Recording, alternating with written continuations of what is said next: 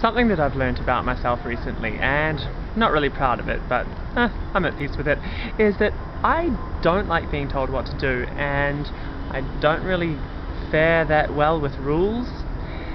I've been wondering why this is, and yeah, I could never be a fatalist, because I just hate that feeling of everything I do is because I have to do it. I like to decide things for myself. I like somebody placing trust in me to make the judgment call for myself.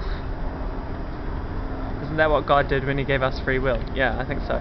So, I'm just finding lately that I'm surrounded by people who obey rules, which is a bit unusual for me, actually. And I'm just kind of like, wow, because I am not used to learning so many rules, and often I don't learn them until I've broken them, and then I just am constantly feeling guilty, so it's not healthy. You know, I think the way to be is to live by principles that will inform your decision-making process, and maybe you will make little rules for yourself based upon principles, but